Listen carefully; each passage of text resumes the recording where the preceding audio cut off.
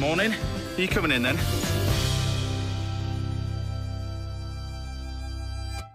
Good morning, and what a show we've got lined up for you today. Today's going to be a special one because I'll be joined in the house throughout the morning by the award-winning singer, songwriter and record producer. Example will be here.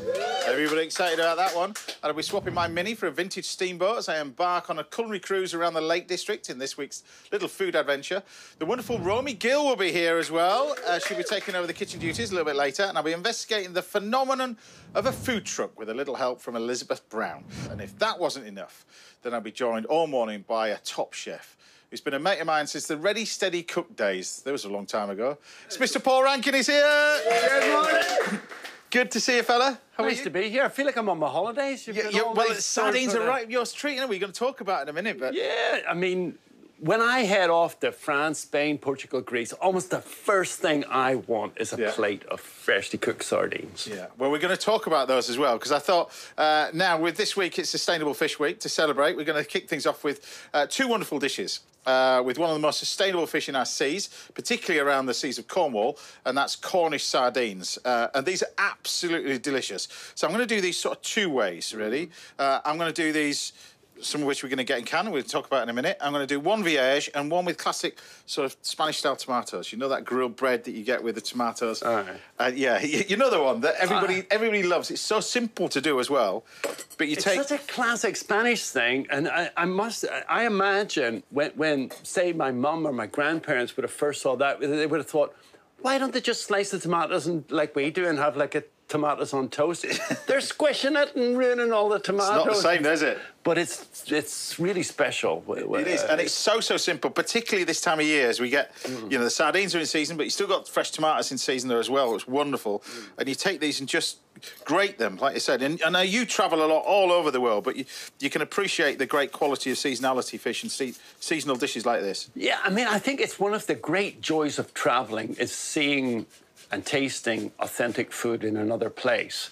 Yeah, well, you talked about travelling all over the world, but hopefully, by the power of the internet, we can go live down to Penzance to speak to Nick Howell from the Pilchard Works to find out more about this incredible fish that I'm going to be using today. So I can see you there, Nick. How are you?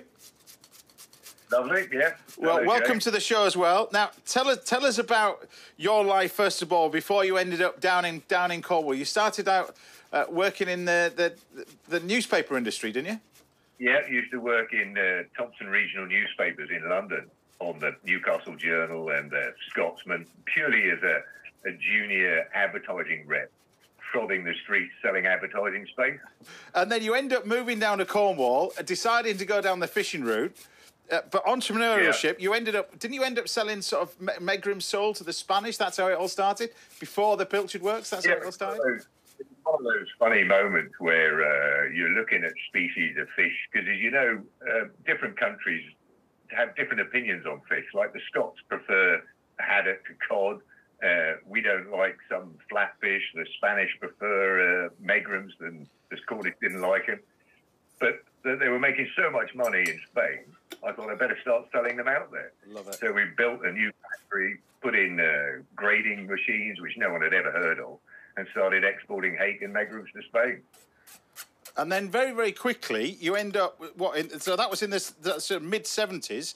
You then go from there to having the factory that you've got now, and you ended up buying this cannery. Tell us about the cannery and the history side of it. I'm just going to, by the way, where we just do that, I've got some grated tomatoes which I've got in here. The juice I've got into there, but this is when we mix it with a bit of garlic and olive oil, salt and pepper, and that's that one done. But tell us how it all started and why you ended up buying it. Okay, we had Shippens down here as a cannery, and this was not their cannery. This was their salted pilchard business, which I'd never heard of. Salted pilchards have been exported to Italy from Cornwall since 1555. And when I looked at this factory, it was totally the wrong business reason for buying it, because it had one customer and one product. But it had last been modernised in 1925. And I thought it just a complete heart overhead. I loved the old equipment in there, the wooden barrels, the wooden boxes. So just leapt in and bought it, and as an extra business to the fresh fish business. And salted pilchards are whole, head on, gut in, salted for about 6 months, and then pressed into wooden barrels and boxes. And these were going to Italy and being distributed around the mountains on those little mobile vans and all the back streets, alimentari. So very different to fresh pilchards. So tell me, I've got these amazing Cornish sardines, which it all starts off, and particularly your product starts off with these. What makes it so special? What makes these so highly prized now? Because the increase in fishing over the years, I mean, back in the late 90s, we used to sort of catch sort of single-figured tons a year. Now it's thousands of tons a year in Cornwall. What makes these so special? They're obviously the freshness, fantastic. We're literally catching in Mounts Bay, a couple of miles off the coast of Newlyn. But back then, we were struggling to get enough pilchards. We needed about 100 to 120 tons a year, and I was having to buy them from big boats landing mackerel in Plymouth. And then trying to diversify this very single product, single customer business into selling fresh pilchards. None of the supermarkets were interested. And it was one of those light bulb moments. The species scientific name for a pilchard is Sardina pilchardus. And you could either call it a sardine or a pilchard. Yeah. And the image that most people have of pilchard was tins and a horrible sludgy tomato sauce. Yeah. And when you ask someone, what do you think of a sardine? They would say, oh, Portugal, Spain, barbecues on the beach, etc. Oh, right, we'll call it a Cornish sardine. And the publicity was amazing. Every national newspaper. Just for changing one word, just for changing the name from pilchard to sardines. Yeah. Then registered it with Europe, gave the name to the Cornish Sardine Management Association, and the landings have gone from 7 tons a year, those single figures you mentioned, up to some years we're now 6,000 tons. Wow. It's amazing, isn't it, really? So I've got my sardines cooking over there. I've got some bread. All I'm going to do really is take this bread, and I'm just going to start off with taking a little bit of garlic over this. So just rub it with a bit of garlic over the top. And then for this one, I thought I'd use yours first and use these amazing ones out of a can. So what we're going to do is just take the tomatoes, which you can just... This has got salt and pepper. It's just the pulp of the tomatoes, nothing else. Just pop that over the top. And then, of course, I've got yours in the cans. Now, these I'm using the ones with just olive oil in. We've got the ones in the tomato sauce over here. There's an amazing story of how you go from getting the factory that you are now to now you're actually canning these in Brittany, aren't you, as well? Yes, when I started looking, it was one of those visits to a cannery, my wife's breath on, and in 2000, and the boss of this very ancient cannery took us out for dinner. And when he opened this can of sardines for us at dinner, I was just amazed at the taste and asked how we produce. There's 2 ways of producing tins of sardines. One we call the industrial method, one the artisan method. The artisan method takes a lot more preparation. It's cooked by hand. It's put in the tins by hand, basically cooked before canning. The industrial way, it all goes in raw. You boil it in the tin. And the flavour is massively, massively different because of that, isn't it, really? That's the key to this. Well, I'm glad you noticed, yeah, because that's the biggest replies that we have back from people is, gosh, didn't know sardines or pilchards could taste like this. Mm. So, yes, you're quite right. And it does make a difference, which is obviously why they're slightly more expensive. But nowadays, it's taste that we're all on. These sardines are obviously seasonal. They come in particularly this time of year. Give us an idea of when people should look out for them, really, because you can see them in Cornwall coming in big shoals, followed by dolphins and chasing after the shoals of these amazing sardines. So when's the season, really, that you've got down there? As the water warms up, the water now is 20 degrees, and sardines, pilchards, mackerel, they're all plankton feeders. So as the water warms up, the phytoplankton and zooplankton expand up the Bay of Biscay all round Cornwall, and the sardines follow them. And they come in usually about the 2nd, 3rd week of July, and they'll be here until end of January, beginning of February. And you're talking about the Cornish stock is between 400 and 500,000 tons. So us taking 6,000 tons is amazingly sustainable. Before you go, boss, Before you go, I've spotted behind your shoulder I can see a car. Now, yes, I can see one, Right. yes. Is that, what is that? That looks like a Saab behind you. That's a little Saab, yeah, 1958 two-stroke. I just love the sound of those two-stroke engines. I love it, And absolutely of course, love it. you like rally cars, and you remember how Eric Carlson flattened everybody with his little 850cc Saab in the Monte Carlo rally. Yeah, exactly. Well, they'd stopped making Saabs now anymore, but they're still doing these amazing pilchards. So best of luck with everything you're doing as well. Like you say, I think people will love these because they taste totally, totally different to the stuff that you brought up as a kid. They're fantastic. And it's a great story. Thanks for coming on the show as well. Thank you very much. Many thanks, Jay. Thank you. Bye. Take care. How amazing was that? But there you have it. Some beautiful sort of sardines, we're going to call them. Not pilchards anymore, but we've got sardines, either fresh like this on toast. We've got lovely crispy sardines over here, or we've just got some classic ones with a little vierge. Either way, they all taste fantastic. Bon appetit.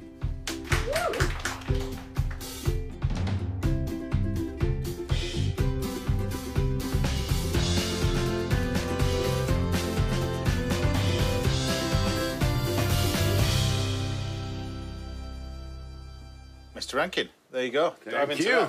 It's a pretty good breakfast. Are you going to taste it as it is? I thought I was going to use a knife and fork, but No. no, go for it. I mean, go for it. Go for it. Tasty though. Those tomatoes are just so simple like that. Huh? So simple. Astonishing. Great stories, though, isn't it? Full of flavour. Yeah. For something so simple, it's just like, it's almost welling up, the flavour. It's delicious. Now, Paul will be cooking for us a little bit later. What's on the menu for you? Sustainable Fish Week. Yeah, so you're doing... I'm doing duck pot stickers. That's how you keep the fish in the sea. Cook duck. There you go.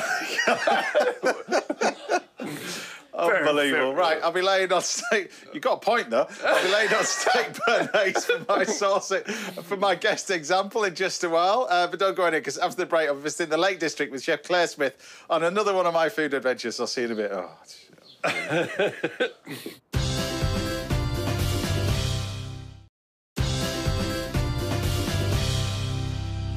Welcome back. Now, we've got a masterclass in seasonal fish coming your way later, and I'll be treating the rapper and record producer Example, or Elliot as I like to call him, to steak, chips and béarnaise sauce very shortly.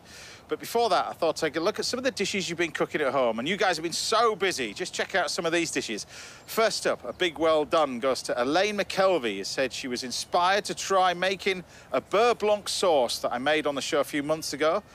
Good stuff there. Top marks go to Sylvia Foley for this picture of an amazing raspberry Eton mess cheesecake. Looks pretty good to me. And finally, a massive shout out to a 15-year-old called James Kerr, who made this pavlova all by himself. His mum says he's been a bit of a chef since he started watching the show. So well done there, James. Congratulations, and you're more than happy to take over any Saturday you want. It gives me a day off. Now, do keep sending your pictures and videos coming in. We love what you've been inspired to cook at home.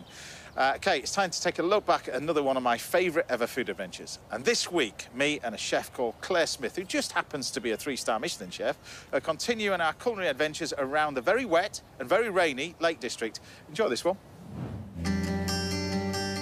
Today, I'm in the Lake District, a UNESCO World Heritage Site. I've been joined in this beautiful national park by top chef Claire Smith. Sadly, we haven't had the best of weather during our trip, but I think I know how we can shake off the rainy day blues. You locked in? That's it. And do you know when was the last time I actually drove a manual as well? It is like a little go-kart. Yeah, it's going to put a smile on your face, tell you what. It may be raining, but this... It is cool. Told you already, look at that! Oh, well, that's first. We'll keep that bit in. Actually, I could get one of these. This is pretty good fun. But it has to be one like this, though. I think I've sold a mini. Yeah. After learning about the historic steamboats on the lake earlier, I feel it's only right we pay a visit to Windermere Jetty. This spectacular new museum comprises a collection of over 40 vessels that tell a story of boating on Windermere from 1780 to to the present day. Hi. Hi, welcome to the Rachel, museum. Claire. Hi. So tell me about this place, because this is almost brand new. Yeah, so this is Windermere Jetty, a museum of boats, steam and stories, and we're standing in our new buildings, which have only been open a few months now. It's a brilliant place to learn about 200 years of boating history on Windermere. You're going to see a whole range of boats, everything from Beatrix Potter's Tarn boat through to the beautiful steam launch like Branksome behind us and modern hydroplanes that you can see as well. These are the race boats behind us? Yeah, absolutely. So Windermere has a really long history of speed trials and innovation here as well. These are slightly more modern boats dating from around the 60s through to the 80s. So, Claire, I've organised them to take this one off the wall, if that's all right. You can have a go in that. It looks a little bit scary for me. You'll be all right there. Yeah. And it's even more scary when you realise that you'd actually be driving that on your belly, face first, as you speed down the lake at nearly 200 kilometres an hour. Wow. Yeah, we've got something a little bit more reserved. But... We're taking a trip out onto the lake on board Osprey, a fully restored Edwardian steam launch. There's no better way to bring the boating history of the Lake District to life. Well, except perhaps to do it on a sunny day. So while Claire takes shelter on board, I chat with skipper Ian Shearer. So, skipper, I don't think they built these for the driver to be comfortable, did they? They're more... No. If this was your boat, you'd be in there if it was raining, or there's another wheel at the front, right, and you just have a little steer behind your back. And that's it. And when it gets to something tricky, you see, you take over in case it crashes. So this is the same technology of a steam train? It is, yes. It's just turning a prop round rather than turning wheels round. So the water, I'm taking, are you using the water from the lake? Yeah, this is our gauge glass. We've got water in here with these two valves here. Yeah. We can turn them on, sucks water straight from the lake, tops it up, and away we go. So what's the top speed? If we open to full steam, we could get to the heady heights of about 10 miles an hour. Is that what it is? But, you don't want to be going any quicker, though, do you? These were built for luxury. Yeah. Built for just cruising around and enjoying the lakes. It needs adapting, though, for a roof on this bit. Just a little one over me. Yes. That is fabulous. You might not get anywhere quickly, but at least that allows plenty of time for us to get warm and dry inside and hope that rain stops before my final cook of the day. Right, before I do anything, Ash, just take a picture of that. That's the first bit of blue sky I've seen since I've been here. 47 years I've been coming to the Lake District, and that is a first. So this is actually a first. We're going to do a goosena chicken with some nice little orange lentils. Really simple. I'm going to explain the chicken a little bit later, but first thing, before we do anything, we need to get our onions in. So this is quite a simple little dish, but it requires plenty of onions at its base. A lot of Indian cooking requires a lot of onions. I've got a mate of mine who's got a restaurant in London. He's got 4 chefs just preparing onions. That's it, all day, just preparing onions the whole day. But the first thing we're gonna do is grab a little bit of oil in our pan. I don't use olive oil for this, just a normal sort of veg oil. Throw the onions in there. But we just want a nice little bit of colour on the onions first of all. So once you get to that stage, you can add a few curry leaves to this as well. You can get these fresh or dried. Bit of ginger, you can use this pureed ginger. And then just a touch of pureed garlic as well. A few mustard seeds, they're going in. You just have to toast this off a little bit. Just colour the onions like that, so just get it all cooking away nicely. Now, while that's happening, we can turn our attention to our spices. And I've got in here a selection. I've got some cumin, garam masala, I've got some chilli, turmeric, some coriander. Really, these are the key 5 ones that you want. And then just grab a little teaspoon and take a little bit of each one. Now, particularly when you're using dried spices like this, the temptation is to add them to the pan. The problem is with that, they can burn quite badly. You get this distinct flavour to the end product, but by mixing them together beforehand with a bit of water, it stops them from burning. So you just took a little bit of water like that and mix this together. But you pop our lentils straight in, and then we add our spice mix straight in. A little bit of water. Now, what I'd normally do with this is just gradually cook it for about 20 minutes. But the power of TV and all, we pass it on to the amazing woman, which is Sam Head. She goes wandering into a house which is just over there and continues to cook them. Meanwhile, I'm going to turn my attention to my goosener chicken, which I've got here. Now, there's several things that are famous around these parts. There's goosener cake, which is like a shortcake, really, with caraway seeds on it. They serve with cheese. There's goosener duck, but also famous around these parts is goosener chicken. It's slightly south of the Lake District, for sure, but this is an amazing chicken. You can see from the size of it that it's slightly larger because they take it on a little bit further. It's not like a traditional farm chicken, but what it is fantastic flavour. And I'm going to basically portion this chicken up to go on our barbie. So what you do is remove the legs first of all. Now, because this is corn-fed, and a secret recipe of corn-fed, the corn feed is made with the help of a nutritionist. It's that good, that attention to detail. You don't get this yellow tinge that is classic with a corn-fed chicken. This, you get a beautiful flavour from it, and you can see from the chicken it's much larger. We used to do this when we were at college. It's called cut for saute, or in terms of today, cut for the barbecue. But once you master this art, you can do this with all game birds as well. Quail, pheasant, partridge, that kind of stuff. So we're going to take some pieces of lemon, like that. Bit of garlic, straight through. And I'm basically just going to cook it on one of these things. And we just pop our chicken in, a bit of lemon, bit of garlic. Fold this over. A little bit of oil, just a touch, black pepper, and a bit of salt. It's all about the flavour of the chicken. You could marinate this in the same spices I've got in here if you wanted to. A little bit of yoghurt, turn it much more sort of a curry Indian sort of thing, but I thought this with just the lentils is probably just enough. So all I'm going to do is pop that on there and do a rain dance, because it's on its way.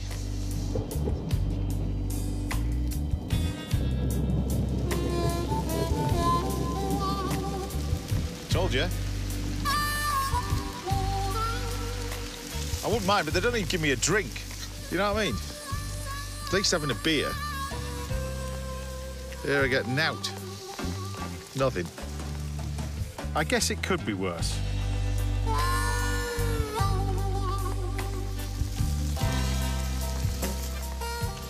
All right. 18 years food team. One team, one dream, innit, Sam? One team, one dream. Stupid idea this is. Oh, thanks. Lovely. Somebody all that? Thank you. Right, we've got our lentils. Now, the key to all lentils, really, in fact, all beans and that kind of stuff, season it at the end of cooking. Don't season it at the beginning, otherwise they toughen up. So, bit of black pepper, bit of salt, and then to compensate from the spice, really, you want the lemon. So, a nice squeeze of lemon. Look, I'll tell you what, that chicken looks pretty good. Look at that! Look at that! I'm quite happy with that. So, we've got our herbs here. We've got some coriander and a bit of mint. And the thing about coriander and mint, particularly coriander, utilise everything, the stalks, the lot. That's going to go in here last minute. Now, if you want to slake this down, you could touch a cream, bit of yoghurt. But what I like to do with my lentils is a little knob of butter. Just nicely enriches the flavour in there. So mix that all together. While that's on there, just simmering away nicely. We'll get our serving tray. We pop our chicken open. Just a little bit of herbage over the top. So we'll take our chicken off with our lemon. Bits of garlic, everything else. Bit of oil. And then we've got our lentils. Our spiced little lentils. And that butter makes all the difference, trust me. And saying that butter makes all the difference, you have to serve it like you serve it with mash, with another bit of butter on the top. So there you have it, barbecue chicken, goosener chicken with curry lentils. Where's that umbrella? Let's face it, it wouldn't be a proper British barbecue if there wasn't some rain. But when the food is this good, not burnt. Trust me, you won't care about the weather. Still to come, we've got dishes all the way from Paul Rankin and Romy Gill, and I'll be finding out what it takes to run a successful food truck. We're going to have a food truck here for the very, very first time on the show, and I'm getting all the information I need from its owner, Elizabeth Brown. But I'll see you back here in a couple of minutes when I'll be making steak, chips and béarnaise sauce for one of the hottest names in British music. I'll see you in a minute. I need to get my glow sticks.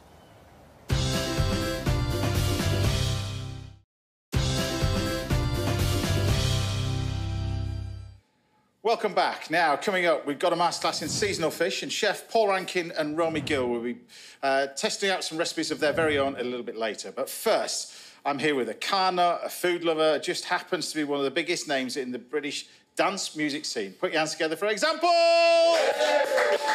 Elliot, good to ching.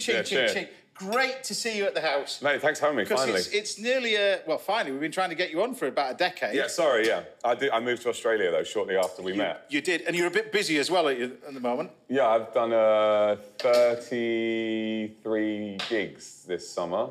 It's like the glory years of, like, 2012, 2013, and I'm back. It's unbelievable. I know you're a big food lover, so I was trying to wrap my brains thinking, what am I going to cook you? So I do steak, chip, béarnaise, do what chefs love to eat. Is that right? Exactly, yeah. To start with, so if I was ever on death row and I was going to have my last meal, it would probably be a steak frite. So steak frite, that's what you're going to be having then. So tell us about these festivals then, because don't you still hold the record for the most amount of festivals in one year? Does that still? I don't know if it's a record, but in 2015 I did 128 gigs. I would have actually done 15 more, but my Achilles packed up. But I don't know whether that's a record or not. Sheeran's probably got the record now, but I think that year I was the only artist apart from Rihanna to play 2 arena tours in the UK in the same 12 months. Well, you mentioned Ed Sheeran's got the record now. You're both mates, aren't you? Well, yeah, Ed's actually he's been gigging since he was 12. He's a nutter. He used to get a train and go sleep on, people's pub floors just to play 4 songs. But to put it in perspective, when I met him, Twitter was a big thing. Yeah. Twitter had just started. I had 90,000 followers. He had 6,000 followers. And I invited him to come support me on tour.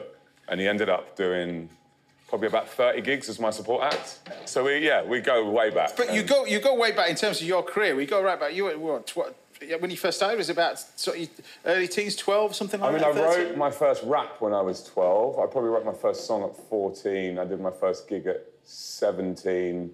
But I didn't really get going until I was like 24. I mean, nowadays, because of Instagram, Spotify, SoundCloud, and laptops have just got so easy to produce music on, whereas my generation, I'm 40 now, most of my generation, I can have an Xbox for Christmas or a PlayStation. Yeah. A lot of kids now, when they're 12, 13, can have a laptop so they can edit or make music. So kids are just making music at a much younger age now. But we talked about yourself and Ed, but the speed of which you're constantly thinking about music. It must. Constantly. I just released my 8th album, and I've already got my 9th album ready.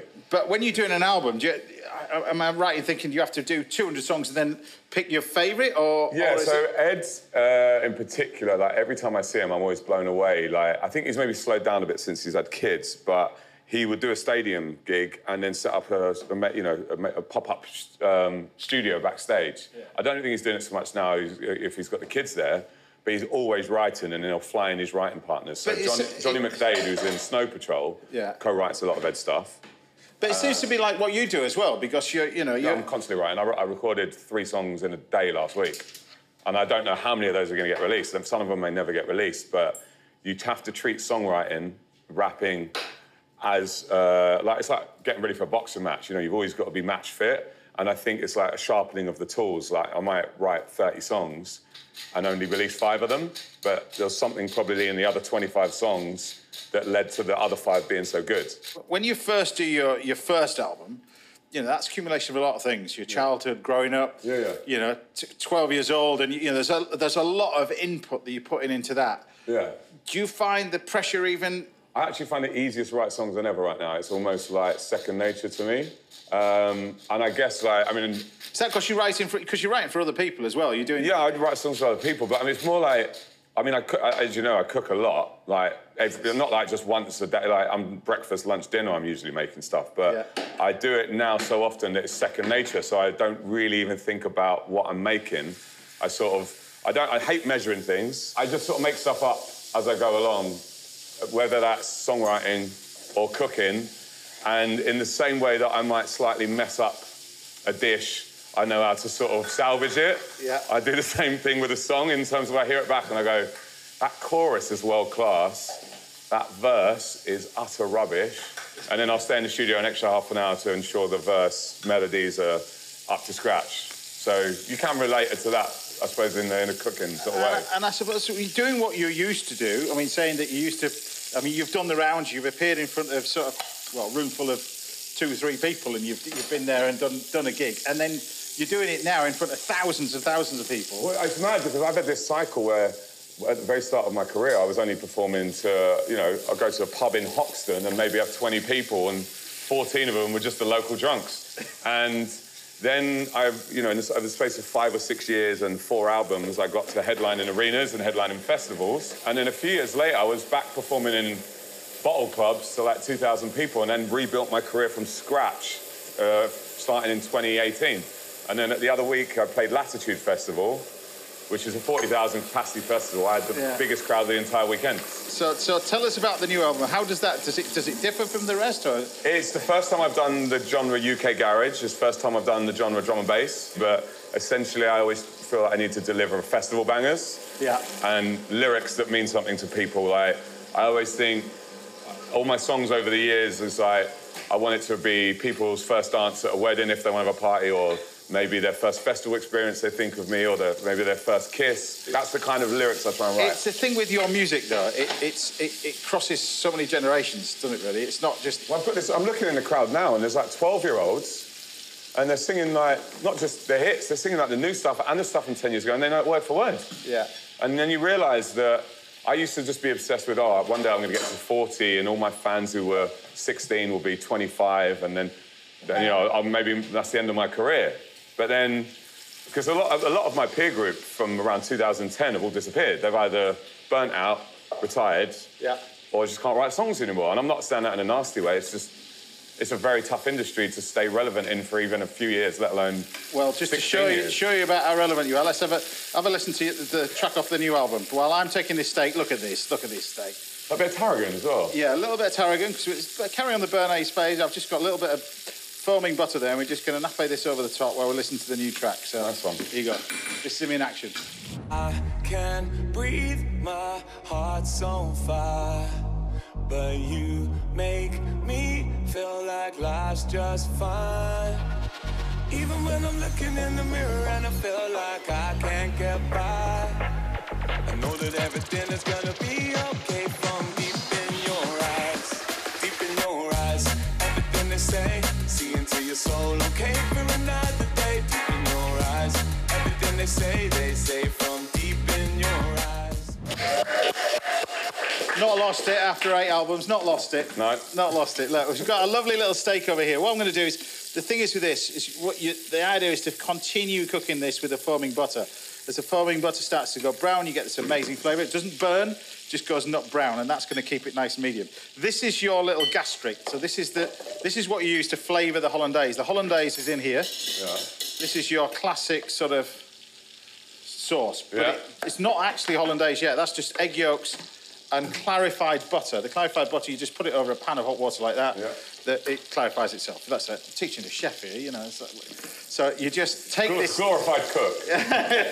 Well done about that. You did all right. Did all right on TV. I've been watching.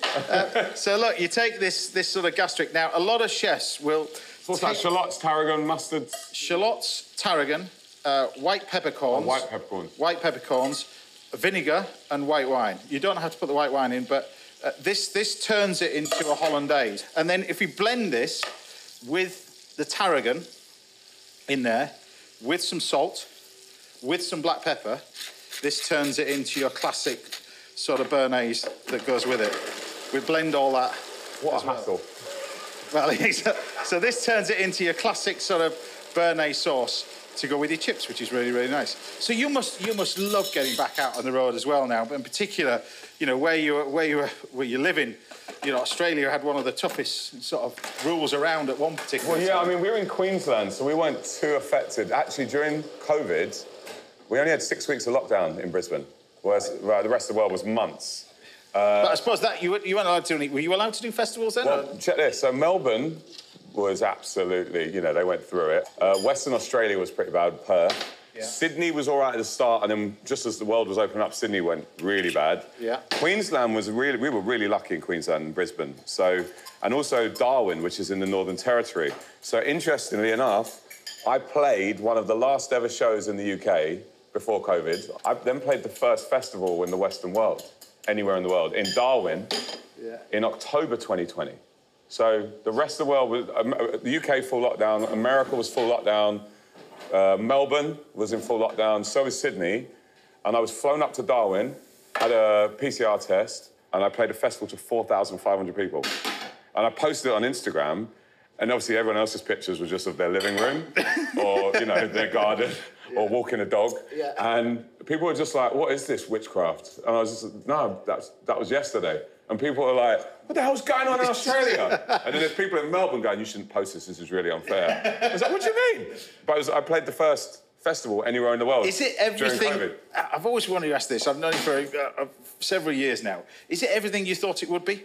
Well, this career? Yeah, this job? It's... Because you have... tough. No one prepares you for it. No one... You don't sign a record deal or, you know, release your first single or have a hit single and people go, everything's going to be all right. There's no one actually warns you. But most people, you know, they burn out or they just can't handle it mentally. I think it's a tough job. Well, I want to talk to you about your early career. Most of my friends are actually, they've all depressed or got mental illnesses or addictions, and it's all because the music industry has messed them up. I want to talk about that a little bit later on the show, but I just want to finish off this. So this is this little steak, and we finish it off... with an OXO, dude? Yeah. Over the top. Is this... Yeah, this is... Is this a well-known thing? Well, this is something... Next time... extra beefiness? Next time I see you on a cookery show, and you got... There's a little bit of OXO cube over the top. Other cubes are available. See, I'm going to start doing this at home when I cook for people, but not tell anyone about the OXO cube. Don't. Honestly... And they're going to go, this steak's unbelievable, Elliot. What have you done to this? Honestly, well, you've got amazing beef in Australia, for sure. But you just take your nice little bit of steak like that, which has been rested. There we go. Oh, my God. And then take a little bit of this, but it's that touch of stock cube over the top that transforms this. So you got a bit of that. Are you like the main guy who does this? Did you start this? No, I'll be honest with you. I grabbed this idea. There's an amazing chef called Wolf. Well, you know chefs all over the world. There's a chef called Wolfgang Puck. Oh yeah, of course, yeah. And he runs a restaurant called Cut. Yeah, I've been there in Vegas. In Vegas, he's got another one in Beverly Hills and bits and pieces. And I was cooking together with him in this kitchen, and he got a T-bone steak. And he just took a stock cube and put it over the top. Ever since then, I've done it. It tastes amazing. That is actually the best steak I've ever had at his place. Well, I've got my work cut out now then. I'm up against Wolfgang Puck with a steak. But there you have your nice little bit of béarnaise sauce to go with it, with a dollop of béarnaise sauce on the side. So, Elliot, it's a pleasure having you on the show. You're going to stick around because we're going to talk to you a little bit more later. I want to talk about the music industry, more about your album, bits and pieces. But for now, steak, chips and béarnaise sauce. Done.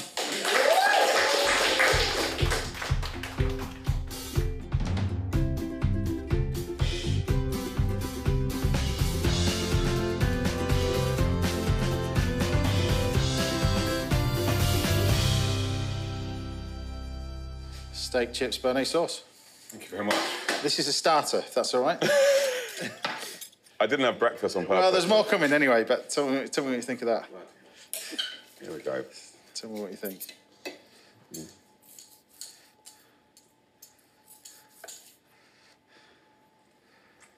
Oh, my God.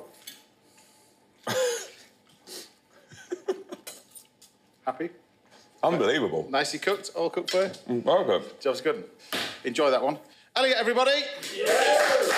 Right, I'll be treating into a Moroccan spatchcock chicken a little bit later, and Chef Romy Gill will be making a visit to the house very shortly. But join me again after the break, where Mr. Paul Rankin will be treating us to a recipe that he doesn't even know what's going to be doing yet. But anyway, it's going to be chaos. I'll see you after the break.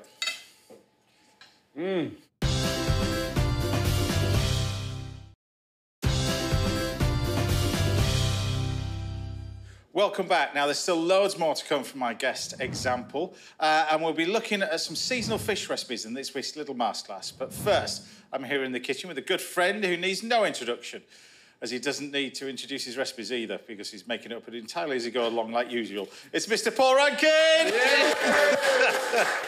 Am I right or am I wrong? This will be the second time I've cooked this dish. I made this up just to do it on this show. You've made this up, right? So here I am, spouting my expertise to the whole nation, when really I haven't a clue what I'm doing. God, what are you going to be doing there? What are these called? Duck pot stickers. Pot stickers? Pot stickers. They're like wee Chinese dumpling kind of things. Right, okay. I had pork pot stickers on the Cayenne restaurant menu when it was open for about 10 years. Right. So, yeah, I do know a thing or two about pot stickers, but these are duck ones. So, why are they called pot stickers as opposed to dumplings? Well, because you actually let them stick to the bottom of the pan, which allows them to crisp up and become sort of deliciously crispy on the bottom. So it's kind of like a dumpling or a ravioli until they crisp up, kind of thing, you know? So they're going to take about 7 or 8 minutes to cook like this. Okay. So you lightly oil the pan first. Yeah. The pan's on, by the way, yeah. Oh, good. Last time I cooked noodles on this stove, James. We know that. Yeah, you blamed it on me, didn't you? Well, it was your fault. You turned it up. You thought it'd be funny. Can I just say, I was sat over there. Oh, you might have been, yeah. Right. Yeah. In my head, you turned it up. So the idea is to you allow these to stick together, or try and get them to stick together. Is that? Well, you pour in a little bit of water.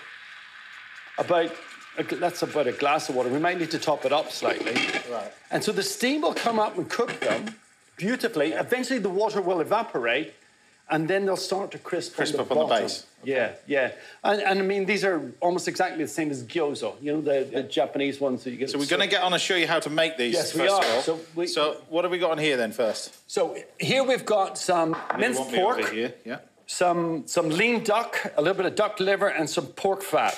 Now, when you're making a stuffing or a terrine type of thing, say you're making venison terrine or something, you know, classically in French type stuff, you need half of it to be pork and pork fat and half of it to be the flavor that you're looking for. Yep. So it's really nice and cold type of thing. Okay. So it'll mince properly. All right. Now, I'm just going to start the sauce, which is a play on... You know, like the crispy duck with hoisin sauce and the crispy pancakes and stuff? Okay. So we're going to make a sort of hoisin jus, which is really delicious. Okay. What got you into this style of food anyway, then? Well, I travelled a lot when I was younger. Yeah. And I was actually in China for 5 months in 1983. And I watched a guy... Yeah. I ate pot stickers from a guy cooking them on a bin lid. Right. On a bin lid. A bin lid. Yeah. And they were fantastic. I mean, the street food in China back then was astonishingly good. Yeah. So a little pinch of chili flakes, a little bit of ginger. This is for the sauce now. A couple of star anise. A little bit of soy. Well, that one's on too, James. Yeah, I'll put it on for you. I need to get a little bit of duck stock or chicken stock, whatever this is. Okay. In there. Yeah. We're on telly, so we can make it up. What is this now? Here we are, you know, a bit of brown sauce. That's oyster sauce, isn't it? Hoisin, right stuff. Oh, hoisin. So it's not brown sauce, as we know. Well, it could be brown sauce in a hoisin bottle. For all you know at home, we could be just making all this up. Well, you are. No, you do normally. I do all the time, actually. Right. Okay, job done there. There you go. So this sauce just needs to sit and reduce a little bit. Yeah. So what the key to that really is not let them dry out just yet. Yeah, well, the key is that they should be cooked at the same time as the water evaporates off. Okay. And how long would they take to cook? 6, 8 minutes, something like that? 6, 8, 7 minutes, yeah. Okay. That type of thing. So, all right. What's next? Our seasoning for this is about a tablespoon of garlic. So this is back to where we were before when making these. This is our little dumpling filling, you know? So the easiest way to do this is pork pot stickers, and you go to an Asian supermarket and just buy fatty pork mince and just start to add the seasoning rather than having to mince your own. Okay. If you don't have a mincer, just make sure you chill it down really well and do it slowly or carefully in a food processor. Because otherwise, if you do it too fast, it can cook it. It Yeah, gets too hot. about a tablespoon and a half of ginger, a nice big pinch of white pepper, an egg with a bit of shell for texture. No, there wasn't anything in there. I was just saying that. Now, this is where you get to a stage where you want a little bit of water in here, do you? Yeah, we're going to put a bit more water in there. Okay. So. But you can hear the cracking. You can hear it starting to catch. Yeah. Happy? Ish. Ish? Well, I just remember you... Well, I'd be happier if I was sitting over there having a glass of wine and you were... Right, so the salt's reducing down to get thick. Yeah. Now we're just going to mix this up. You're going to have a go at making some of these, James. With me, are you? Well, I'm going to do the lettuce for you as well. Oh yes. Just want me to do that. Because we forgot all about that. Actually. Yeah, that's why I'm doing it. That's why I'm here. Yeah. So thank goodness you're here. I prefer it when you're here beside me and not over there doing the COVID social distancing. We know that. So tell me about what you've been up to then, because the little birdie tells me you've been away for 2 months in a monastery. Is that right? I went away to a Zen monastery. I was so traumatized the last time I was on your show. I had to go and sort myself out. We got picked up in the newspapers that we were both wearing the same shirts and the disaster on James. Paul and James were wearing. No, I took myself off. I've always been interested in this type of thing. How do you stay quiet for 2 months? Well, obviously I don't. But don't you have to in a Zen monastery? There are certain practice periods where you'll be silent for a week or 2 weeks or something like that. Right. Yeah. So what do you do in a Zen monastery? What happens there? There's a lot of meditation, a lot of contemplation, a lot of only vegetarian food, which is lovely and delicious. You know, one of the lovely things I think that I can relate to as a cook with the Zen practice is that in Zen, one of the most important things is kind of being awake to your life. And another way to put that would be to pay attention to your life. And that's something that really fits into cooking. Because if you're getting a bit deep. I've known you for 30 years. What's happened? If you're a good cook, though, one of the things that you do is you pay attention and you treat everything with sort of love and kindness and stuff like that. And so I found it very interesting how even just the simple philosophy of Zen fits into cooking. So we pay attention, we make good food. Yeah. Okay, with this filling... So I'm salting this now, yeah? Yes, 2 teaspoons of salt goes on that. Then it comes out like this, so it's kind of like a pickled cabbage now. Okay, so that's that one. And that goes in along with the egg yolk, the white... So was this in the UK? No, this was in San Francisco. Right. At the San Francisco Zen Center. It's one of the top Zen places in the world, actually. And it was lovely. You know what? It was kind of like a gift to myself. You know, like just to sort of... You see parts of life that you didn't even really know existed. And I'm not even going to tell you about them. You and I are going next week. I hope you know this. Are we? Oh, yeah. Are we? I think those pot stickers are cooked. Okay. I think they're not far off. Yeah, we'll just leave them a little bit longer. Just leave them a little longer. This sauce is reducing down nicely. Yeah. Just a tiny bit more oil on this, maybe. Just shake that in. Just remember, he did this on a bin lid and it worked perfectly. You got this amazing French stove and a 60 quid. That stove doesn't like me. What? Go Zen. Go Zen. Exactly. It does like you. It applies to everything. I need to make friends with that. Yeah, exactly. With that and pay attention. Yeah. So Next. now, with the filling, you want to work it until it starts to get tacky. And it's the same when you make a terrine and the same when you make sausages. Yeah. You know, you kind of need to activate the protein a little bit so that you get everything nicely blended and it... So that's about it now, yeah? So this sauce, are you bringing it down to it's sticky or not? That's enough now, yeah. Okay. So these are starting to... We can turn the pot stickers off. If you listen to these. We'll just check one.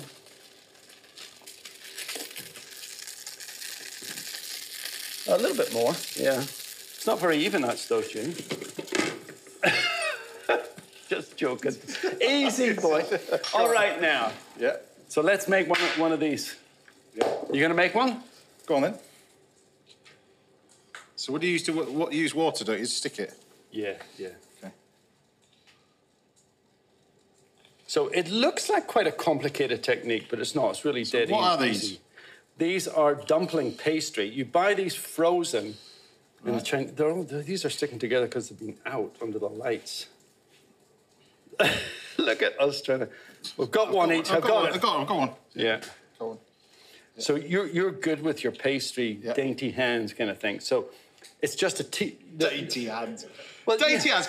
Just put your hands up like that. I've got bigger hands than you. Don't put. You slid that hand up there.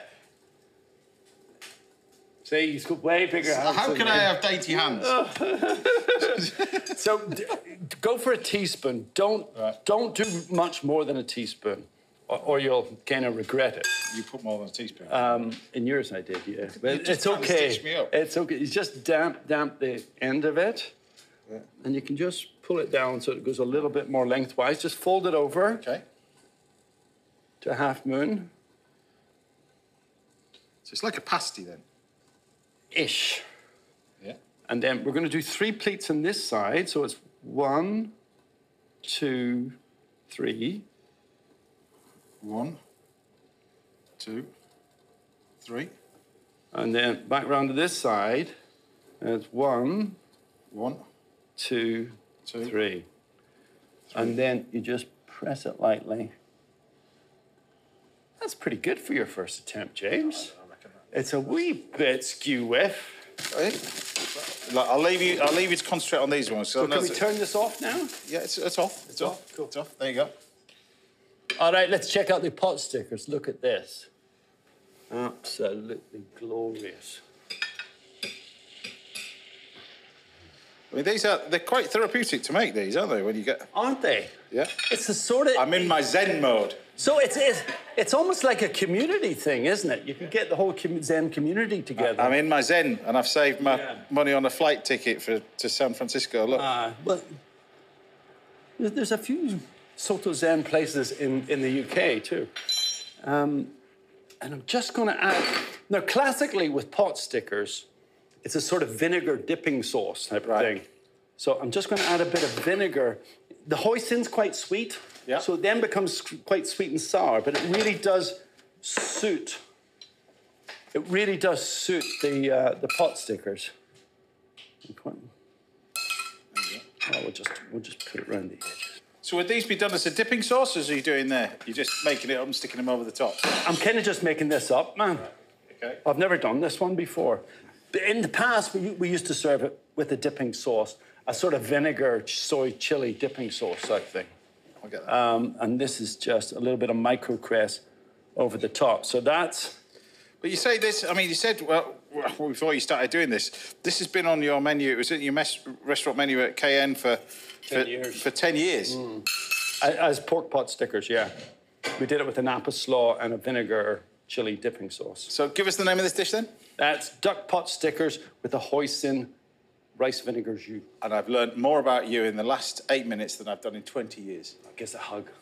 Give us a hug. Zen. Paul Rankin, everybody. Legend.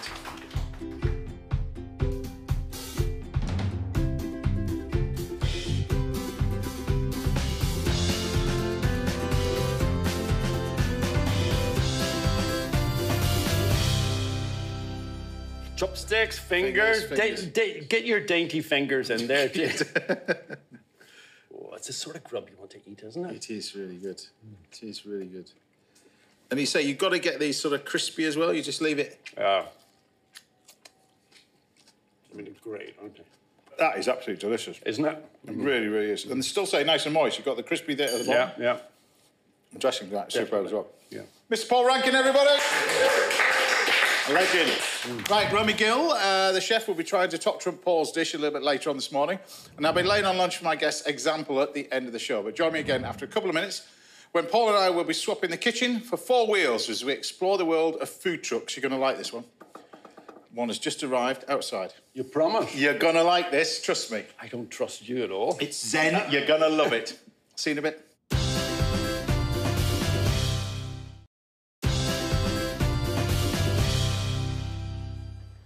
Welcome back. Now I'll be making a Moroccan chicken dish for my guest example later, and we've got a dish on the way from Chef Romy Gill in a little while. But first, I'm outside. I'm looking forward to this bit, and I'm going to be learning everything there is to know about setting up and running your own food truck from this lady over here, Elizabeth Brown from Coco Labelle. First of all, welcome to the show.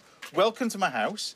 Thank you for having me, We've never done this before. You're the very, very first. I'm so happy to be here. Because I've seen all these sort of trucks pop up over the festivals. It's become hugely popular. It's very popular. We started in 2016 and we've been doing all the small markets to all the big, large weddings, festivals and private and corporate events. So tell me how it started for you, because food wasn't your first love.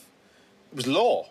Law was my first love Right. because we have a lot of academics and lawyers in the family, Yeah. and that was a natural progression. And I fell in love with human rights. Right. My background, I'm from Mauritius, so I was really passionate about what happens in Mauritius. So I really wanted to follow my law into human rights and campaign in that way. However, I did find that, you know, my passion, I've been cooking food since I was about 8 years old. Yeah. I've been making rotis and pizzas and pastas with my mums and making cakes with my mum. So, you know, it's just naturally something that once I had my children was a natural avenue for me to take. Well, you've got a perfect commie for you. We got me. Here, talking about human rights, can I not get this ceiling put up? I mean, I'm kind of like, oh, what would you have me do? It's not really built for 6-footers in here, is it? I mean, really? we've got about a 5'10", 5'11" limit. Yeah. But, Do you need me to be doing anything for you? so let's get some food out to James So and see what he do me a thinks. little mutton curry to start off with, because I've Let's just get you checked a out the mutton. menu. Is it? So tell me how it all started then, because you ended up going to Westminster Catering College, I did. finishing law, doing Westminster Catering College. You met your partner. Your Yeah. partner's a very successful drummer. He is a very successful and amazing musician. Pretty Absolutely. amazing, and Yeah. that's obviously the link into festivals, isn't it? Well, actually, it was the good food that brought us into the festivals and this Right. amazing truck. Having a stunning truck and great food was really a winner. Well, fire away Yeah. then. What have we got first? Let me have a little bit taste of this curry. What's in the curry? So we've Well, got the rice is down there, isn't it? the rice is down here. I'm going to get you some rice. You're going to do me some curry mutton. And I'll I'm do gonna that. add some salad. We're going to add some garnish and a Yeah. fork. And we'll get James a taster. Cool. Sounds pretty good to me. So the food that you're serving, it's influenced by your home back in Mauritius, is it? Or is it just food you like to eat? Well, this is everything that we eat at home. This is all our favourites and what everybody eats when they come round to our house. Oh, So, James. I'm Mauritian. Mutton curry, dude. I'm Mauritian and Italian, and my partner is Jamaican. And so these are just our beautiful favourites. Not too much, because we're going to get some Are salad. these chilies or So stalks this of is thyme? or- beautiful thyme that we just let marinate Yeah. in there, that you can just put Put that lots in of here. that in James's. So Yeah, yes, perfect. I'm going to leave that in for you. Go, like- leave it, leave it. Should we get this one? It's I actually had a haircut last week, so That's it's all right, just. go on. Let's have this one. Right, I'm going to have a little Oh taste yeah, of yeah, this. that's got all the I'll have a condiments in it taste of that already. one then. It's stuck in. So this is the first one. What else are you going to be doing? Because I've seen a fantastic menu that you've got on here as well. Let's get a plate, and we're going to get the farata and get some rougailton on there for James. I love Paul's. I haven't a clue what you're talking about. What did you just tell me to do? Let's do it together. Come on, then. Is this the plate you That's want? the plate. Nice sustainable plates. Oh, beautiful bamboo palm leaf Uh-huh. plates. So these are like So these- Mauritian paranta? So they are a farata. So Farata? similar to what you would know as a roti, but these are the ones we eat at home. This is what on your table every day. You have this with a cup of tea, with your butter. Is this you what you have wanted? this. Yeah, And perfect. what is this? So let's get these in here like that. It's nice like tomato folded. and fish, So it's a is it? tomato and tuna dish, which is called rougail. So it's a Where does this come from? rougail. This is the Mauritian national dish. Is having a rougail always on your table, so you can have anything in it. Today, my favourite is the tuna one, but you can have eggs, you can have sausages, salt fish. Absolutely beautiful. So what is the base of that? How do you make it? So the key is in the name. So rougail, which is from the word roux d'ail, which is a roux of garlic and ginger and onions. Okay, perfect with coriander and thyme. And then you really want to slowly love it and make it with tomatoes and stew tomatoes into it until they really break down and release all that juice.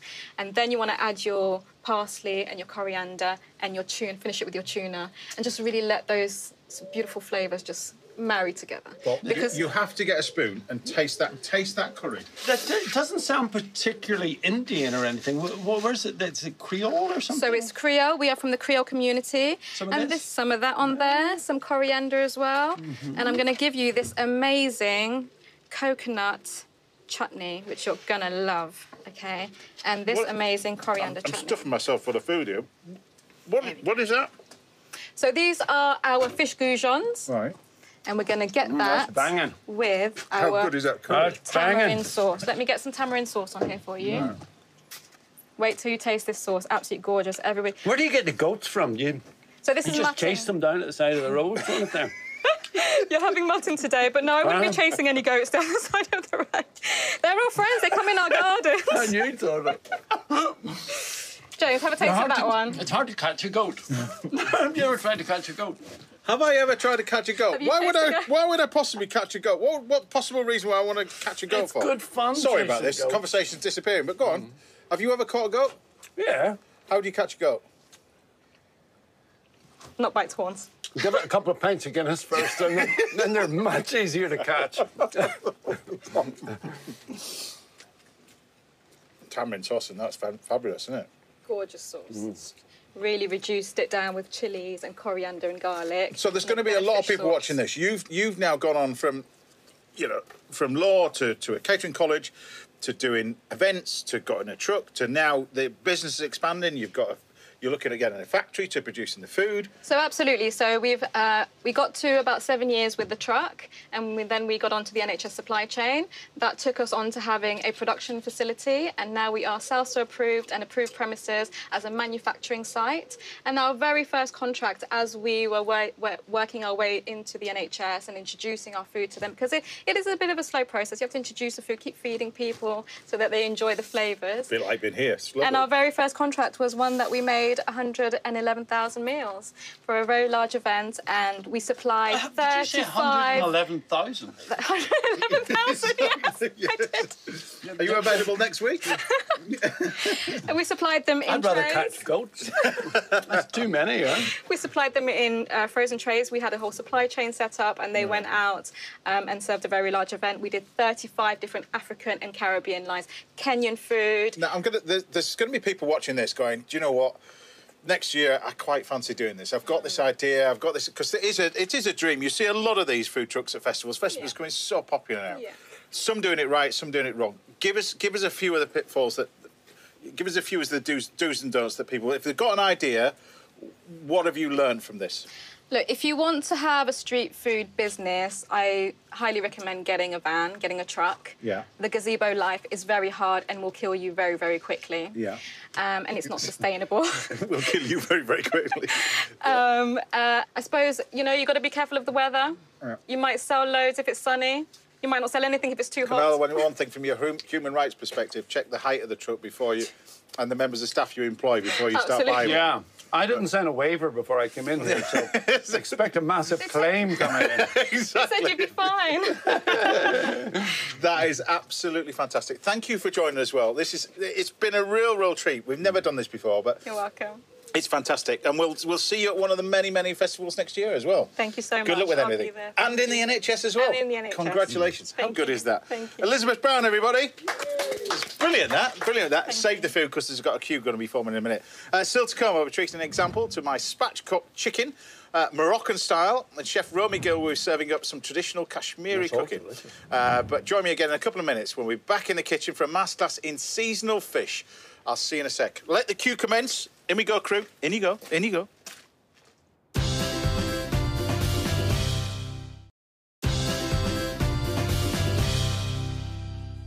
Welcome back. Now I'll be rustling up a spot of lunch for my guest example very shortly, and Chef Romy Gill will be working on magic in the kitchen next.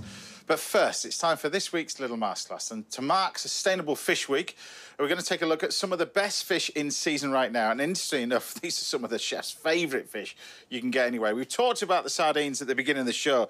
These are Cornish sardines. All the fish that I get anyway in the restaurant that we use for the show anyway are sustainable, and they're all line caught in that way. We'll get onto that in a minute, but the sardines that we've got on there are fantastic.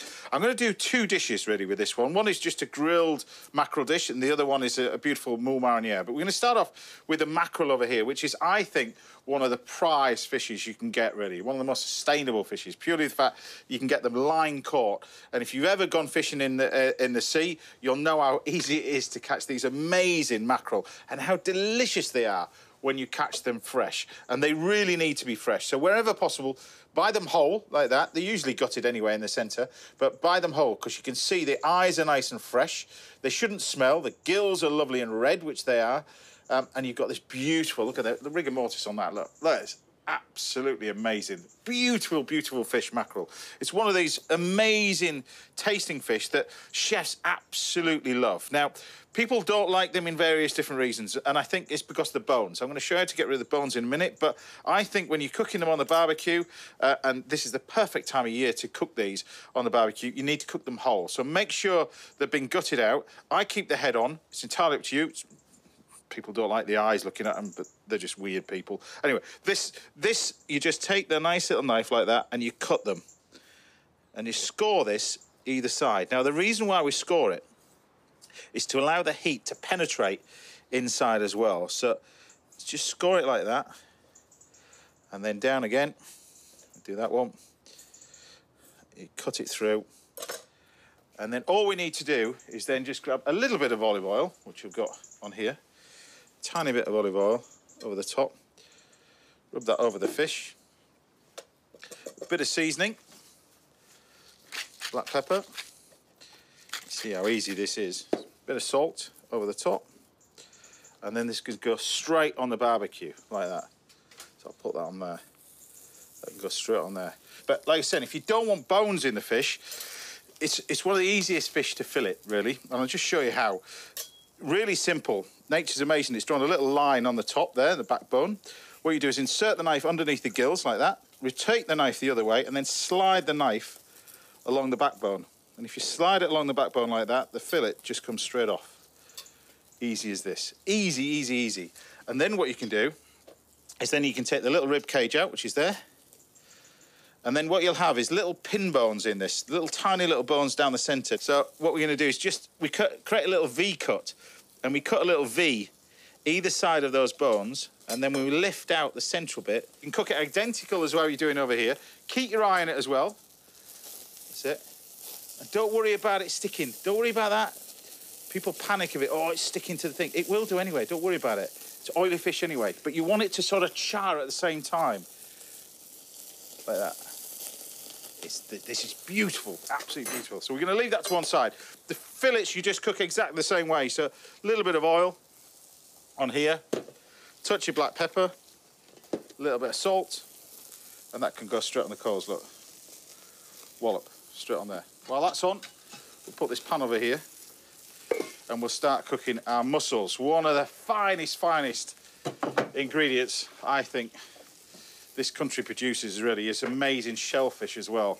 And mussels is one of them. These come from the River Exe. They're absolutely delicious. But look, we're just going to turn that fish over. Oh, look at this. Look at this. Look at this. Perfect. Like that. Fish is, that's amazing, that. So while that's cooking, we create, before we get on and do that, a little mussels, we'll then take a touch of fresh thyme. Take a little bit of garlic, and we can use this to sort of flavour our mackerel while that's cooking. So grab ourselves a little fresh thyme like that, a little bit of extra virgin olive oil over there, some salt and pepper. There we go, over the top. And you can either use a pastry brush, or you've got fresh thyme, particularly growing in your garden. You can actually use the thyme as a brush itself. So you just pop that over the top. But look at that. Oh, that's just so good. And it's so quick to cook. I cannot tell you. Look, it's almost cooked already. We can then just lift this off. Like this. Look at that. And then you've got a spoon where you've got this garlic, thyme, dressing, that kind of stuff, over the top. And this is how you serve mackerel. Don't mess around with it too much. It's great quality fish as well, as it is. A little bit of lemon on there. I love dishes like this. And maybe just a touch of parsley. And we're just going to take a little bit of chopped parsley and just sprinkle it over the top. I mean, look at that. Absolutely wonderful, wonderful, wonderful little dish, that. Tastes amazing. And of course, you've got your wonderful little fillet over here, which again, super, super quick to cook on the barbecue. Almost cooking this all the way through, look. And that's how you want to cook the fish, just so it's just cooked. See that? We can then turn this over. And that's how you want that sort of flavour skin. You want it crispy. So we're just going to take more of this oil. The same thing again.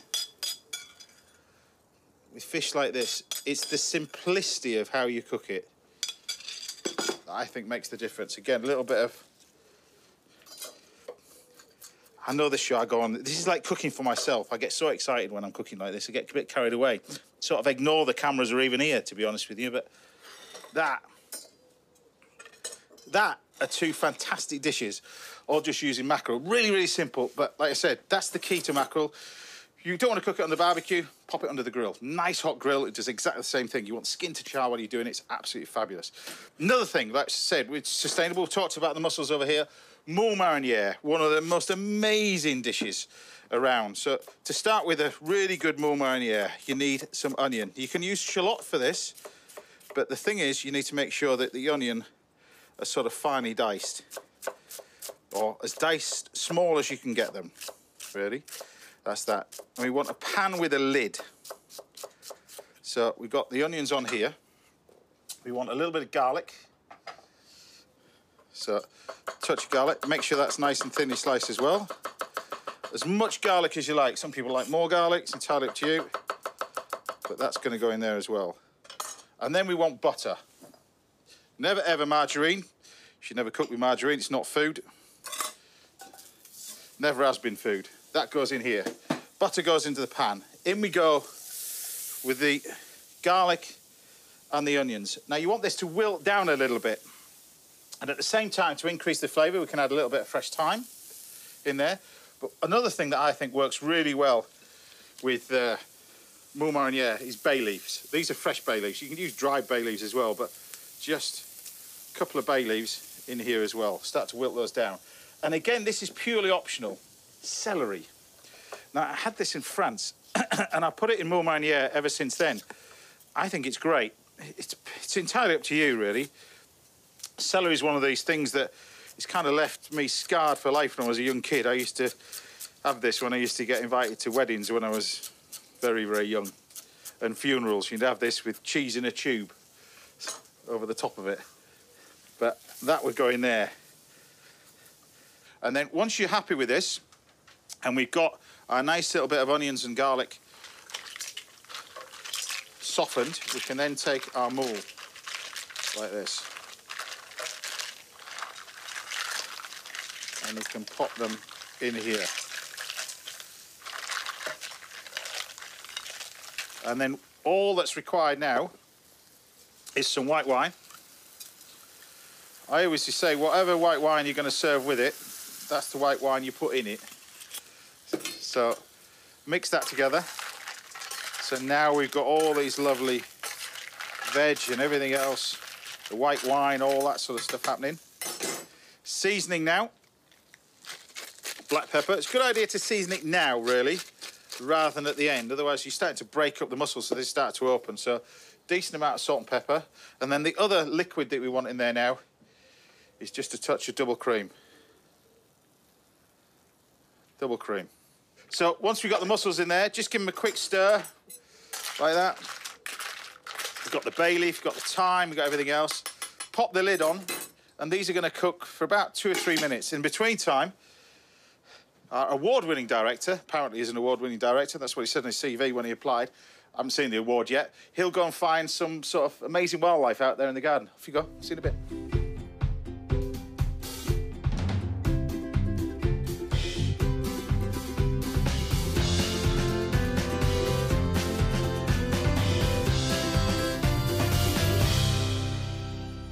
Now, I've got some toast over here. What I like to do, really, with either of these, really, with the mackerel or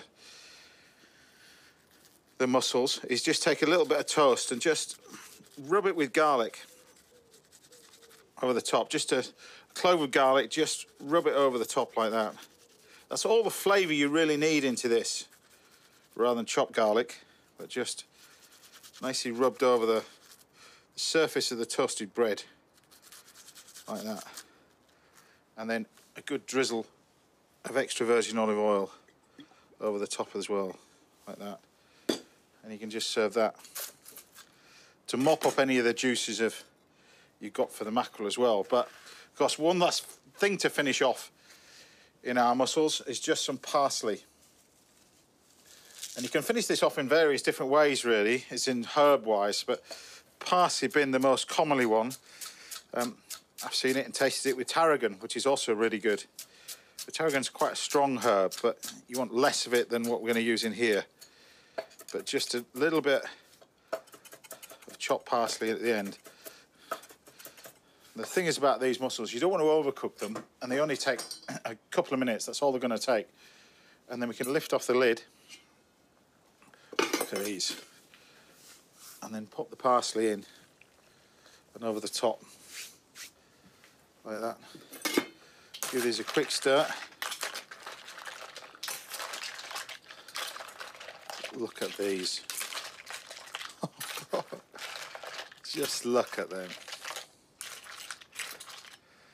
Like that. And then we can just serve these as they are, really. I mean, I love serving these just in a pot like this, but if you want to serve them in bowls, that's cool, but, you know, just serve them as a big pot of mussels in the middle of the table.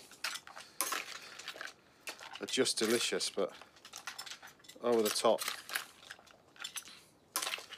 Like that. If you've never tried them before, I urge you to try them.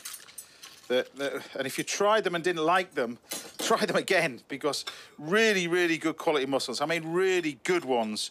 And we have such amazing produce in this country, and mussels are one of the finest, I always think. But, you know, try them again, because you'll absolutely adore them in the end. You really will, because you'll find the supply that you like.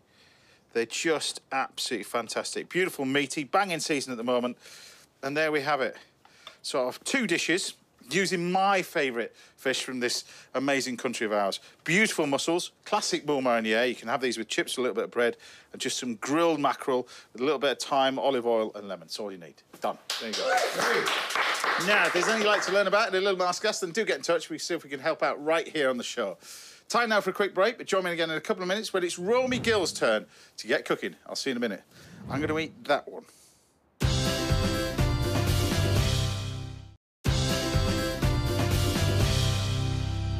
Welcome back. Now, I'll be cooking one more final dish very shortly, but first I'm here with a ready, steady cook star who's welcome in my kitchen anytime she likes. The fabulous Romy Gill! Ably assisted by her sous chef, example over here. There you go. Ellie, you don't know what you got yourself in for. I'll be fine. Just don't watch me. Keep your eyes on her. Well, we know you're a keen cook, so I thought I'm going to sit down for a change and get you cooking as well. All right. So, Romy, what are we going to be doing then? So, I have some really delicious vegetarian recipes for my new book, and my sous chef is helping me, which is fantastic. You said you didn't want to do anything, so you just wanted to chat with me because you're so tired. Cut this out, I'm just saying. You wrote that start of the auto cue. She's welcome to my house anytime anyway. We need to have a little tweak of that, can we? You come to my house. Exactly. So, he lives in Australia. You've got a long way to go. Can we come to Australia then? Yeah, when you do your books of Australia, I'll chop up for you. Actually, Hardy Grant, we have the same publishing Go on, house. just get on with doing the cooking. What are you going to be doing? So can you please cut into half and then quarters and then dice some tomatoes. Do you want it that way? Yeah, it's perfect. And then half it. Yes, please. So I've already got some marinated here with some salt, with some turmeric. You're doing fine, James. He's doing fine. Okay. Just mind your fingers, yeah? That's all right. It's quartered. So I wanted to show you something. Do you want it like that, or do you want them quartered again? Yes, please. Okay.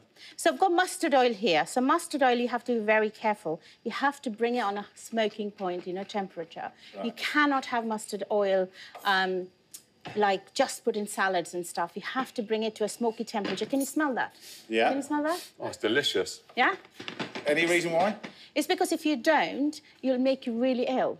So you have to make sure you bring to a temperature when it starts to smoke, when you see that smoke, and then you're going to add all the ingredients to it. So I'm going to kind of fry this. So it's got turmeric, it's got salt, and then we're going to fry them. So you're starting this off, but this is what Elliot's making as well, so we can see what the base is anyway. Oh, so this isn't even going to be used? Yeah, it is.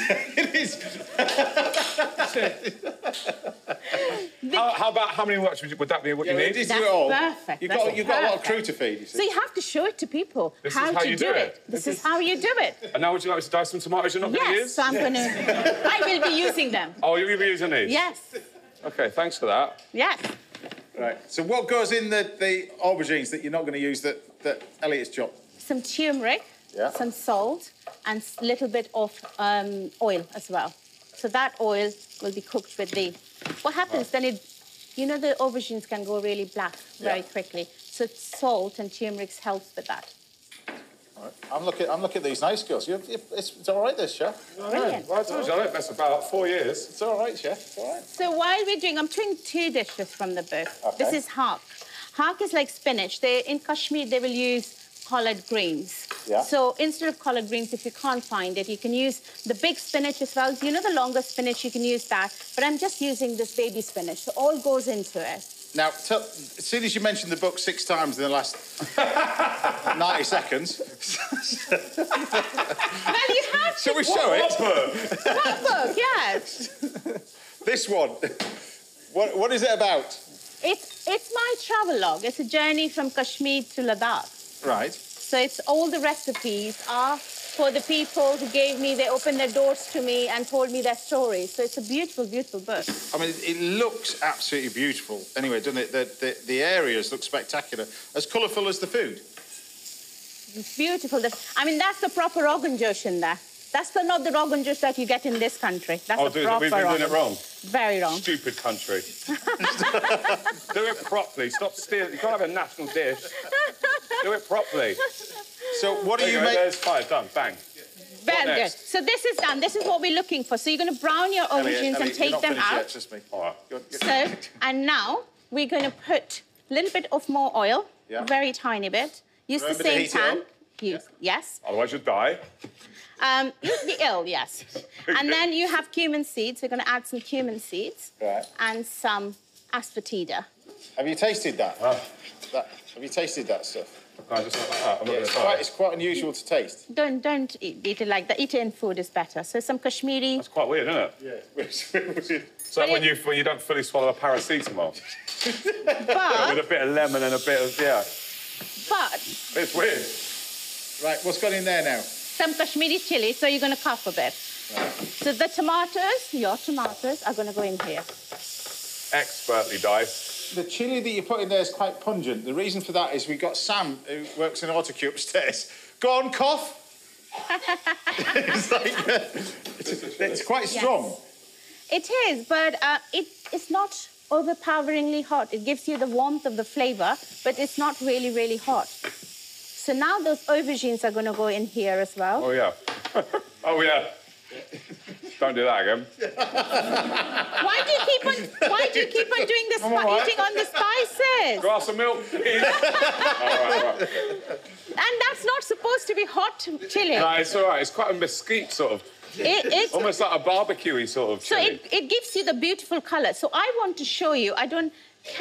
Oh, everybody's coughing now.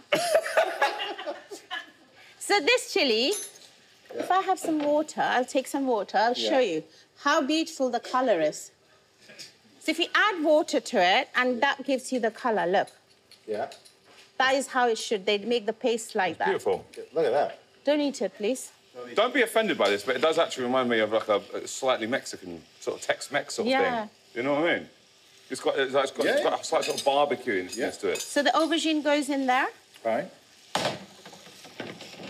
So we're going to have some asafoetida in there and some turmeric. You're going to make people start coughing. Can we just all do it in union? Because you're all coughing at different times. 1, 2, 3, now. Just get it out of the way. Get it out of the ton. We're done now. Be quiet now for at least 2 minutes while we finish this. I am so sorry. Please don't say that we can't have Romy back again because she makes us cough. I tell you what, it smells amazing, though.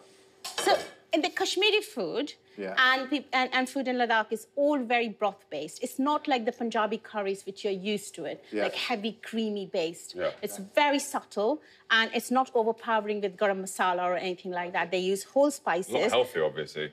Very, very I'll let you put that there. So give us the name of these two dishes then. So this is tomato vegan, aubergines cooked in tomatoes, and this is just plain spinach. Romy Gill, everybody!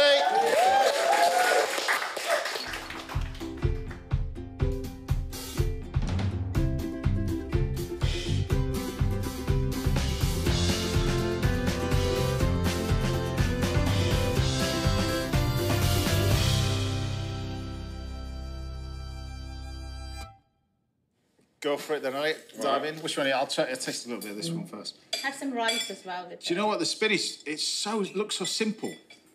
It's so good. It's just magic. Oh, my God. You worked hard on it. You've done the tomatoes and the green chili. You can really taste the chopsiness of the tomatoes. Yes. That is unbelievable. With the rice, just try with the rice. And you cook so quickly as well. I'll be honest, I've not ever tasted that on my palate before. So I wanted to share, if you can't find those aubergines that you get in supermarkets, you can just use those and just, make sure the bigger aubergines have a lot of water. So make sure you're chunkier, like chunky chips. Make sure that size. This is the simple. This is warm. Is so easy. But so earthy, so warm and nice, simple. And works really well with It's unbelievable, isn't it? It's good, isn't it? It's really good. It's perfect, that. I'll let you dive in. Romy Gill, everybody! Right, we've still got time for one more final course, then join me again after the break. We'll be cooking for Elliot. We'll be tucking into a show-stopping chicken recipe I'll see in a bit. I'm going to have more of this. It's lovely, that. Unbelievable. It is unbelievable, this.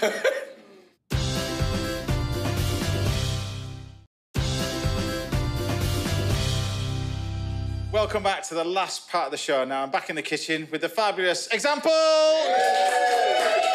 Elliot, I know who he was, but there you go. Yeah, and also we've got Romy Gill here as well, and my assistant, my commie. Now, I thought we'd do you a little spatchcock Moroccan chicken with tabbouleh, if that's all right. Is that all right? Yeah, that's good, yeah. That's all right. And so we've got this nice bit of chicken, we're going to spatchcock it. Really, really simple to spatchcock. First thing we do is just take the little top ends of the legs off, really, for this one. So the easiest way to do this, really, is to use a pair of scissors. So to spatchcock it, really simple, turn it the other way around, and you've got the neck end and the back end. And what you want to do is take this sort of half-inch piece out of here. And the best way to do that is using a pair of scissors. So cut through, and you need some proper scissors for this. Now, when you've gone easily through there, it's this bit. This is the tricky bit. Once you get to this bit, just press it through, and you're through. That's that. Same thing with this side. Same again. Cut through, and you're just taking out that centre bit. That's the tricky bit once you get to that bit, and you cut it through. Remove that, get rid of that, and then turn it over, open it out, press it down, spatchcock. Done. But you live in Oz, you must be, this is home from home, isn't it? Doing this on the barbecue? I used to use a sharp knife, but I didn't think scissors were very chefy, but now I know I can use scissors. Pair of scissors. And then we take a knife, cut through, all the way through. Sorry, I'm going to put you to use in a minute, Romy. Sorry. Yeah, you sat there just poised as well, waiting. And we're just going to then cut this through, and then this is going to sit on our tray, and I'm going to simply roast this with some spices and bits and pieces. So we'll leave that to one side. I'll wash my knife as well. So we're talking earlier about your eighth album now. Tell us about it. Those people are just waking up, having been raving and out and about. Yeah, but they'll probably still be in bed. Exactly. So tell us about this one then. It's my eighth album. It's a mix of drum and bass, UK garage and house, and it's called We May Grow Old, We Never Grow Up. This is basically a Peter Pan sort of ethos of wanting to just never grow old, really, because I suppose... Is it now because, dare I say, you reached that... Well, I didn't know I'd still be doing this at 40. Like, Hey, I'm 50, and I didn't think I'd be doing this at 50, to be honest with you. But I don't think there's an age to cooking. I think maybe when I started, first of all, there wasn't even anyone really who was a UK rapper, even though I dance music and I rap and I sing. But as a teenager, there wasn't many sort of idols in the UK to follow. There was then we had Mike Skinner and Dizzy Rascal. But I think now the genres are so blurred, because back in the day, you would buy a CD or an LP and you'd hear all grunge music or all rock music. What are you, grunge or drum and bass? I reckon you're a drum and bass. No, I like 50 cents. fair enough. Yeah. Hold on, that's just come out of the middle of nowhere. Go on, then. I like Eminem and 50 Cent. They're my favourite. That's how I grew up listening to them, and I love them. Fantastic. Yeah. Is it a light that switches on about 1 o'clock in the morning? It just switches on. You can, in the kitchen, you're dancing, you can, rap. It's great. I think with the advent of digital, streaming, because everything is driven around playlists, you can pretty much make any genre you want, and no one really questions it, because you don't. People aren't sat there with CDs in the car.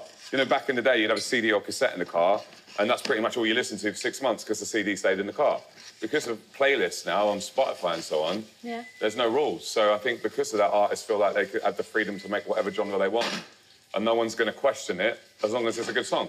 Oh, it is. You've done some amazing ones. We'll talk about those in a second. But this is a bit of Rasanut, which is this amazing sort of, fragrant spice with rose petals and that kind of stuff in there. It's amazing. A little bit of diced tomatoes, some olive oil, that sort of goes in. You can take a little bit of... The idea is take a little bit of maple syrup towards the end. Is maple syrup big in Morocco? No, it is here. It is here. That's going to go in. It's an adaptation, all right? All right. It's a bit like you're rapping. It's an adaptation. Yeah. Just make it up as you go along. So, and exactly. We're just going to take this maple syrup, but this over the top of the roasted chicken. It goes in the oven for about 45 minutes, but look, and the maple syrup sits there with the lemon and everything else. See how good does that look?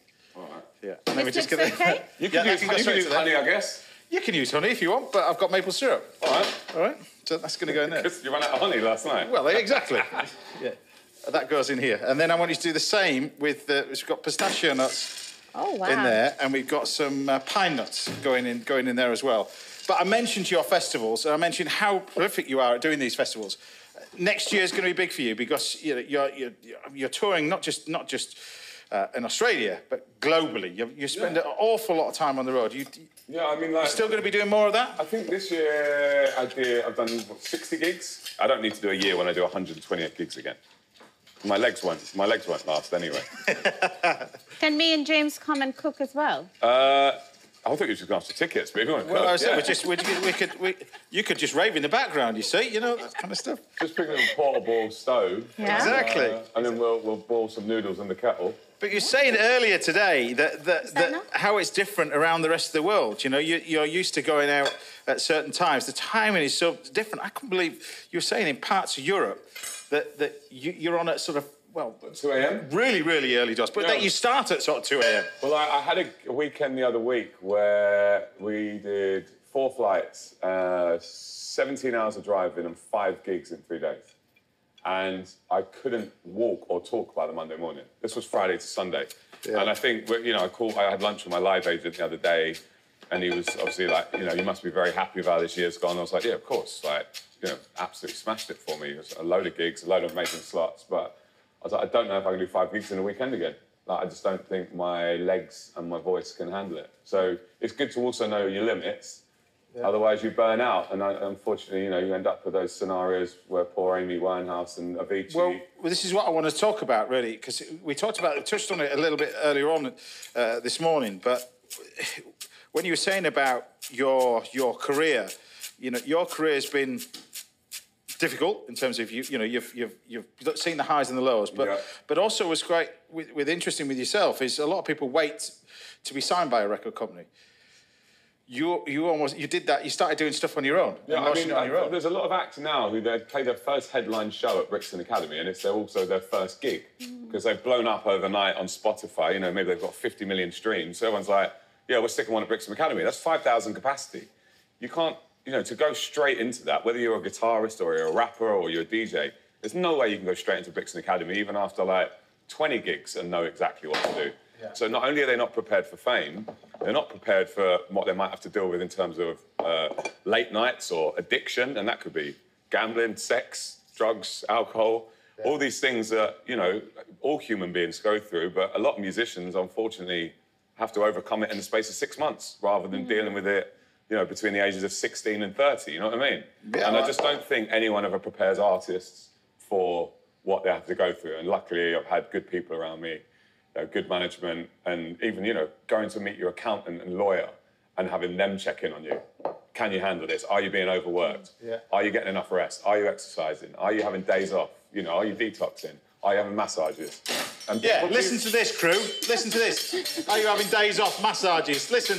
No, but you know what I mean. These are that's why I'm still here, because I can look forward to a drink on a Friday night, and occasionally, if it's a really amazing gig, we'll get absolutely battered afterwards. Yeah, listen to this, crew. Listen to this. Monday. Don't listen to this. Right, anyway, moving on. Monday to Thursday is like rest and recuperation and looking after yourself and checking it, make sure you're all right. Elliot, it's been an absolute pleasure talking to you today. So I thought what I'd do is just do your little main course. Why don't we eat all of that? Yeah, exactly. You're not allowed to leave until you eat it all, but you've got this roasted chicken. Just to recap, this chicken's been roasted, finished off with a little bit of maple syrup at the end. You take all the gubbins from the pan as well. The gubbins.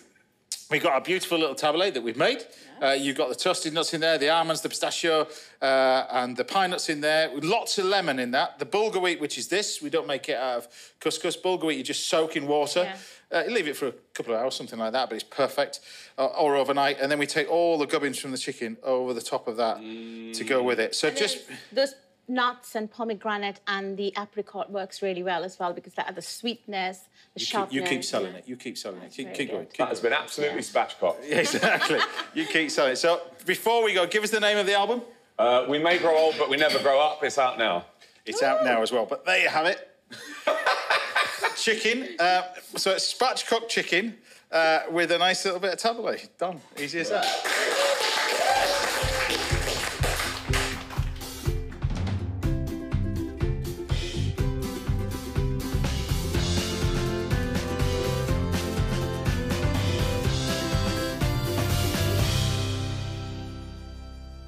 Bon appetit. We've got 10 minutes for this one. Yeah, well, at least maybe 12 minutes, do you think? 12 minutes to finish that off? Yes, I don't want to ruin it. It's so pretty. Well, yeah.